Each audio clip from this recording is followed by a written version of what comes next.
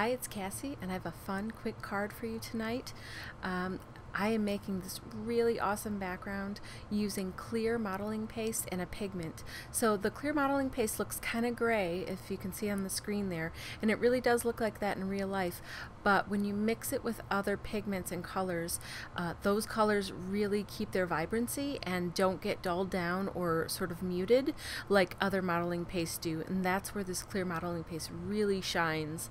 I love using it to create colored texture backgrounds like this one today. I'm using a new stencil from the Crafters Workshop as well, and I'm just going to use this awesome modeling paste that I've now created in this cool turquoise color and covering this whole background paper, which is a metallic glossy silver. I wanted that negative space of the stencil to look like metal. So that's what we've got, and it's super cool, and I'm so excited. It turned out fantastic in my opinion. So now that that's drying, and well, it has dried, we're taking some sari ribbon that I just had in my stash. I thought the color really popped against that turquoise, and here I'm showing you using the rest of that paste on black cardstock and a manila tag, so you can see how well that color really shows up on all different kinds of surfaces, all different colors and tones.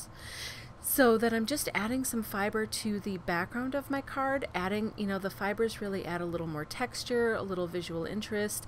These leading lines are going to bring you into my focal point, which is this awesome sentiment from Visible Image Stamp. It says, "You have to trust your own madness," which I think is pretty fantastic. And I'm using some StazOn pigment ink in white, so that really pops and shows on the black cardstock there. Sometimes I really like to use a corner rounder punch and just do the opposite corners. I think it adds some fun kind of playfulness and a little bit of movement to your card, and it's just fun to do. So I've done that on this card here just to add a little bit something extra. I also do all four corners sometimes as well. That really is a nice finish, but sometimes it's fun just to play it up a little bit and change things up and just do opposite corners. So that's what I did for all three squares there, so that they are sort of matching, and that pattern is followed throughout the whole card.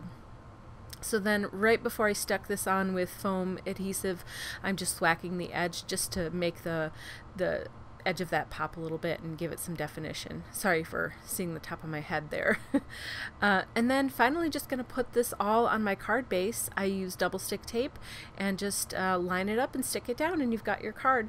Super quick and easy, using some awesome clear modeling paste to get whatever color you want, really vibrant and beautiful. And that's that. I really hope that you enjoyed this project, and if you'd like to watch more of my videos, please consider subscribing to my YouTube channel and hitting the bell so you don't miss any more videos that I post. And thank you so much for watching today. I really appreciate your time. Bye-bye.